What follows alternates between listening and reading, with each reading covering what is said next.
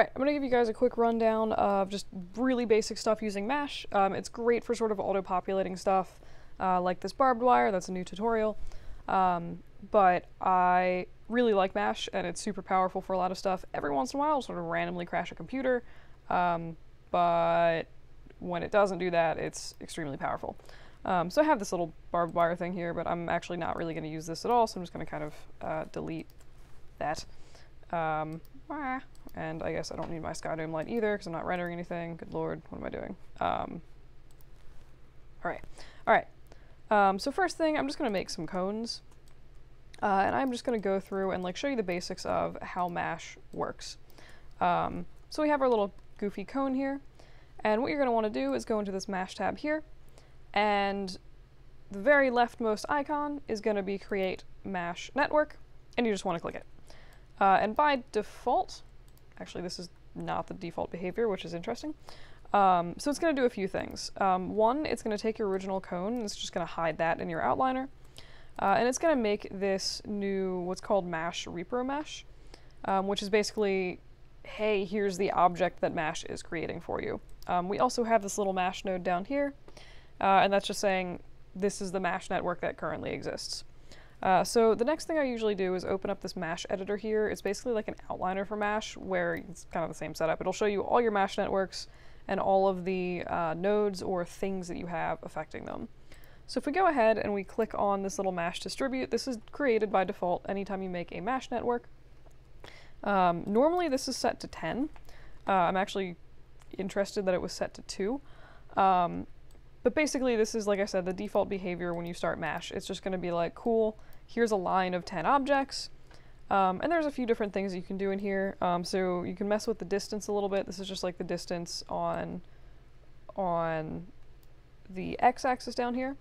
You can also mess with the distance y. So it's a quick way to sort of populate different objects if you just need like a quick specific diagonal line.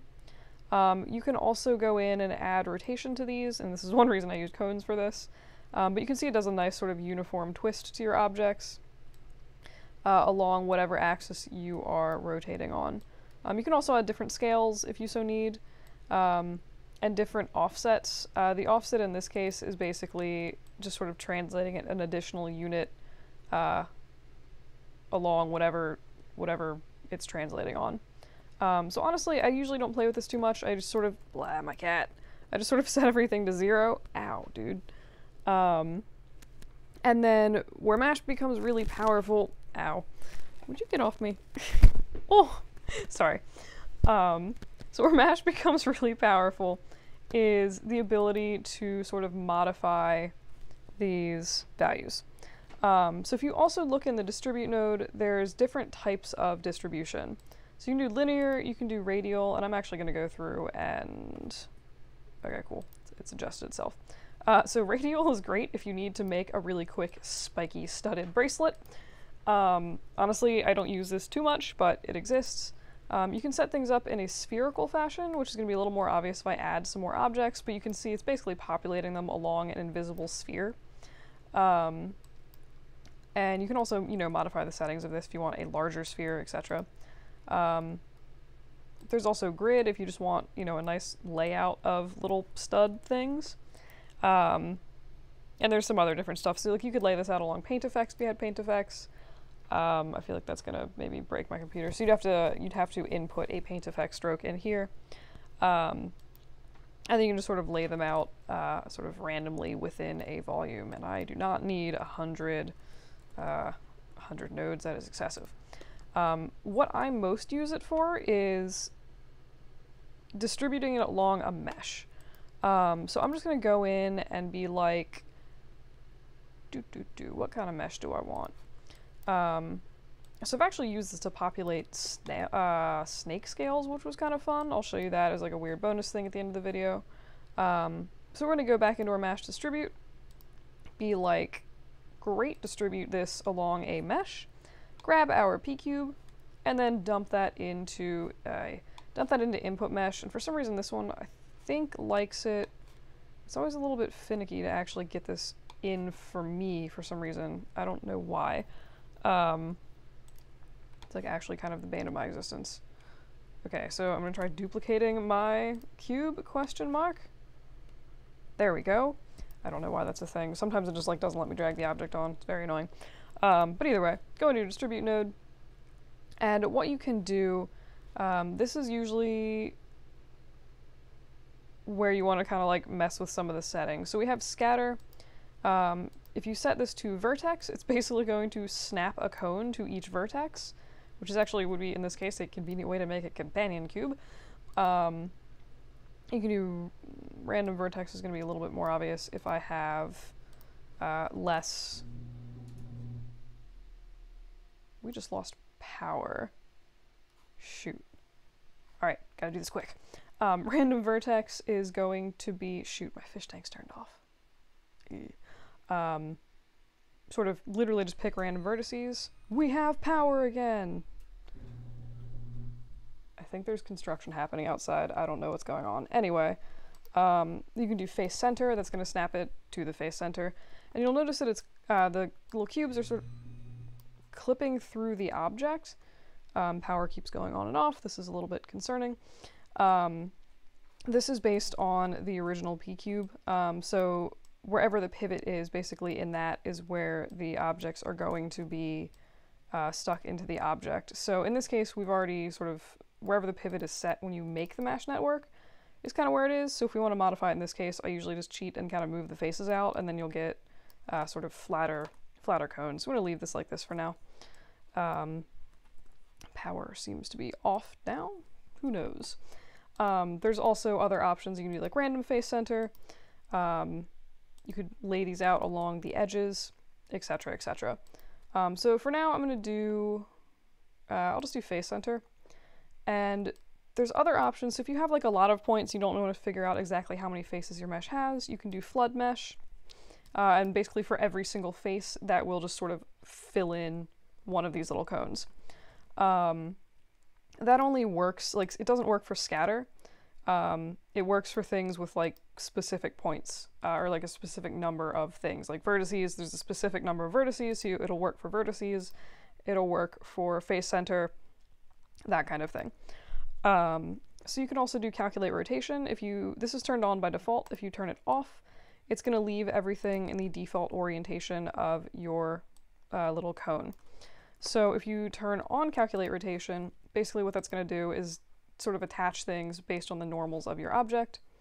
And ignore ramps. I honestly don't, what the heck, super know what this does. I've never really looked into it. I've never really needed it for anything. There's also some other stuff you can do. You can enable scaling if you want to, which is something that I also usually don't mess with too much, but like sometimes if you need to bulk adjust your objects, it makes sense. It also worked really nicely on these snake scales. And there's just sort of like other stuff, like in here there's random seeds, but we're not using random, so it doesn't really make a difference there. So there's also a bunch of other really powerful stuff you can do with this. If we go into the mesh network itself, there's different options for orient and a bunch of other stuff. Mostly what I'm going to worry about is, and the curve I go over in the barbed wire video, but the other thing I want to look at is the random node. So if you just click that and do add random, you have a bunch of different options, and by default it starts, you can kind of see it a little bit, you have options for the position, rotation, and scale, and it defaults to moving everything 1 unit along every axis, whether or not you want that. So I mean, maybe you do want that, and in this case, you know, like you can shift stuff, you know, sort of randomly along the X, or along the Y, etc., etc. You can also rotate these randomly, give a little bit of randomness to that, or you can mess with the scale. So depending on what you're using is like, you know, going to affect how you use this. This is really convenient for creating some random rotation if you're populating like trees or something like that. And that's actually a lot of times why I use this, is just like, I need a bunch of grass in my scene, mash, assist me. And just go through and mess with these. If you click this uniform scale button, it's going to basically, if you set this to like, you know, 2.5 scaling, it's going to do that for all of them instead of just the x-axis. So you can do that. You can also go through and mess with the strength of the randomness. So if this is set to 1, it's basically going to be completely random, or like, you know, completely affecting the scale or whatever values you're messing with in your object. You can also set the random strength, and honestly, these behave ever so slightly differently. I'm not entirely sure what the difference between these is, but you can just sort of, you know, mess with the sliders, see what they do for you. And then you can mess with step strength, and that's going to sort of do, I guess, a little bit, like you can see it's sort of like affecting which objects are scaled when. And that I sort of take as like the seed value in this case for the random node. And there's some other settings in here, but I, again, usually don't super worry about those very much. So let's show you, I guess, some more practical versions of like why you might want this. So if you're populating something like trees, let's just go ahead and really quickly make a terrible looking ground plane with some hills, with a hill.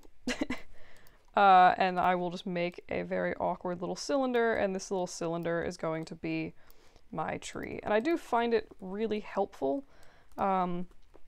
to go ahead and just line up your line up your pivot with sort of the bottom of your tree or whatever object that you're using. And then you want to go through, just like we did before, and do mesh, create a mesh network. It's going to make, for some reason mine's defaulting to 2, I don't know why. Go into that distribute node and say maybe let's do like 20 trees, cool. And we're going to set this distribution type again to mesh. It's going to once again ask for a mesh, and you just want to throw it that little p-plane that you've made. And you can see that now we have some very poorly populated trees. So there's a few settings in here that we want to look at, and for some reason, Lord knows why, it's decided to put all of my objects in the ground plane itself. There is somewhere that you can, yes, you can do push along normal. You should be able to do push along normal, and theoretically that would sort of like shift it outwards, but for some reason that is also not working right now. So in this case, what I'm going to do is just sort of cheat again, and this is not a pretty solution for things, and I'm just going to be like, boop, cool. Now my trees are kind of less insane. Where's my ground? Nope. Where's my... There you go. So in this case for trees, there's a few different settings that you want, because this looks pretty darn awful.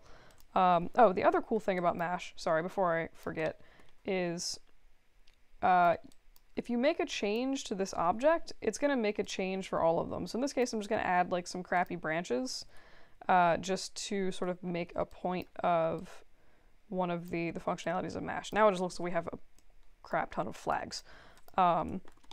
We can see if you modify this, it's going to modify all of these with those changes, which is really, really convenient. But anywho, so go into your distribute node, and in this case, it doesn't make sense to have trees growing, you know, sideways. Trees pretty much grow straight for the most part. So I'm going to turn off this calculate rotation, and now we have straight trees.